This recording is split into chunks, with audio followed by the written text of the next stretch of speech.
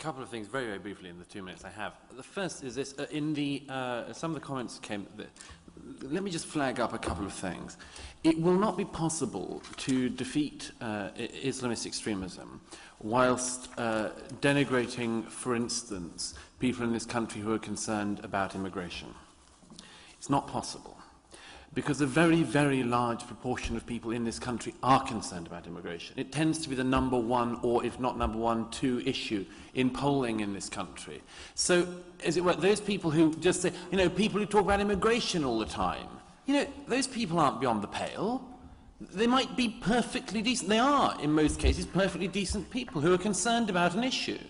And I don't think it should be glibly dismissed any more than people who are concerned about demographics. There are people who have serious concerns about demographics because they're seriously concerned that the society they were born into is changing beyond recognition. That doesn't mean they should be dismissed as whack-job kooks or racists. They might have a perfectly legitimate point. I think they do. The second thing, it was demonstrated by one of the people who said, this gentleman there, talked about, you know, going to the protest of the Pope rally. If I may say so, this, you know, I wasn't there, I didn't approve of the protest because there were various things around that I think are complete guff. One of them is the fact that people love saying they went to the protest of the Pope thing. You know, the Pope, you know, the sort of, you know, Pope's not on board with gay marriage. You know, I'm a gay man, I'd love to have gay marriage approved by the Catholic Church. But, you know, they're not going to. Meantime, I really, really wish that people would reserve their ire for the people who don't just want to stop me marrying, but want to throw me off a cliff. Much better way to spend your time. But of course people love it because they think, oh, I'll attack the Islamists, but then to be allow myself to do that, I can attack the Pope to show I'm not a racist. Show me a Monsignor, grab me a Cardinal, and I can attack them because that will allow me. This is left-wing nonsense. Again, paedophile priests, you said. You know, if you'd have just stood there and said, you know, I mean, I'm trying to protect Muslims from paedophile imams, people would go, oh, how Islamophobic. And actually, in that case, it probably would be. But you say paedophile priests and smear the Catholic priesthood, and it's not a problem. Thirdly, finally, getting toward the end, a lot of this problem comes down, and the question we didn't get onto tonight, the fact is this: at the end of the Second World War, the Nazi leaders were tried and executed. At the end of the Cold War, it didn't happen. One of the biggest problems we have is the fact that it wasn't resolved. The people who did the largest massacres, the largest number of deaths caused by any movement in history, were not brought to trial. It's thought of as Guardian, the leading left-wing newspaper, had Richard Gott, one of its editors, a paid member of the KGB, a paid KGB agent who said, oh, it was just a bit of a laugh. Oh, and it still is just a bit of a laugh. Because if it's communism, it's a bit of a laugh. 70 million dead here and there, a bit of a laugh. And so on. So please, let's adjust our fucking values. And finally, a lot of this is a simple mental breakdown of the left. I hesitate to say this in the presence of Nick Cohen, who's chronicled this better than anyone. But the mental breakdown of the left, the fact that at so-called left-wing meetings, we have the obsessions with Palestine, for instance. There was one recently, again, I saw Gays for Palestine. Give me a break. If Gays for Palestine were in Palestine, they'd have to move to Israel. Just don't fall for this rubbish. And don't fall for it when it's coming from the right or the far right. And don't fall for it when it's coming from the left or the far left. Have some decency. I do want to talk about the Pro-Islamist Left because I do think it's very important, though there's so many issues that are going to remain unanswered. But anyway, I think with the Pro-Islamist Left, the problem primarily is that they also see my enemy's enemy as my friend, and because they perceive the Islamic movement to be anti-imperialist, they defend it irrespective of what these movements and states do.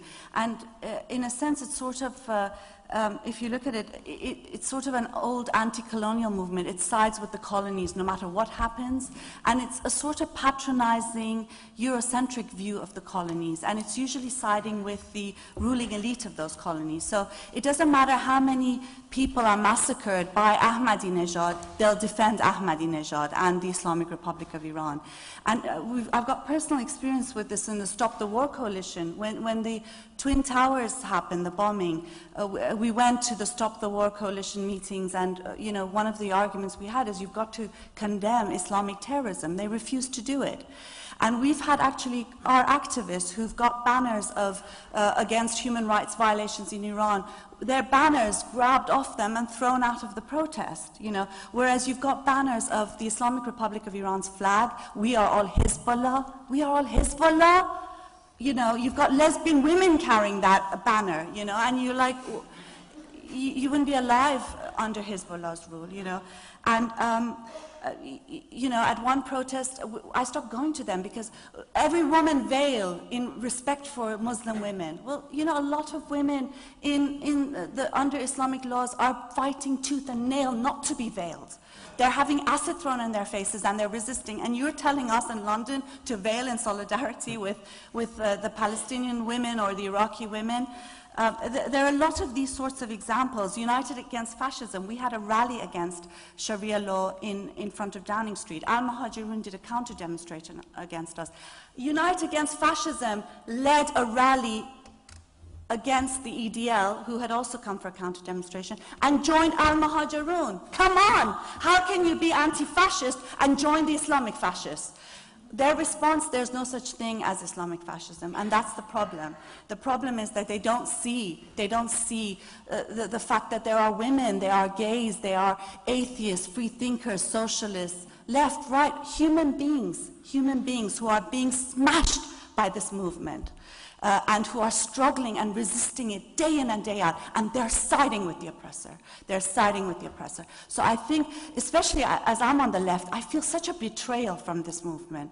And you know, that they're siding with Islamism, they're taking Islamic side at our expense, at the expense of people's rights. I just want to say one thing, though, that we're not talking about people, and that's where I think there's some dishonesty going on in these debates, because we're not talking about your neighbor who's anti-immigrant. As the head of the One Law for All campaign that has gathered, you know, 27,000 supporters in a very short time, and that has been challenging the Islamic movement day in and day out, I have a responsibility to target and bring light to and expose not just Islamism, but also the far right that is hijacking that issue in order to attack Muslims, other citizens in this country. A movement that doesn't give a damn about the stoning of Sakina Mohammadi Ashtiani. That Muslim bitch deserves to die. Those are the sorts of emails you get from them. Okay, so I have a responsibility. I'm not talking about individuals. Your neighbor might be anti-immigrant. I don't care. But when you have a movement that is organizing people, bringing football hooligans into the street, I have a right to attack them and condemn them. That is my job as an activist. And just as they have a right to speak, I have a right to speak. And I won't stop speaking about this. I think it's important. We have to distinguish who our enemies are, because we will not win if you have the far right taking over the debate.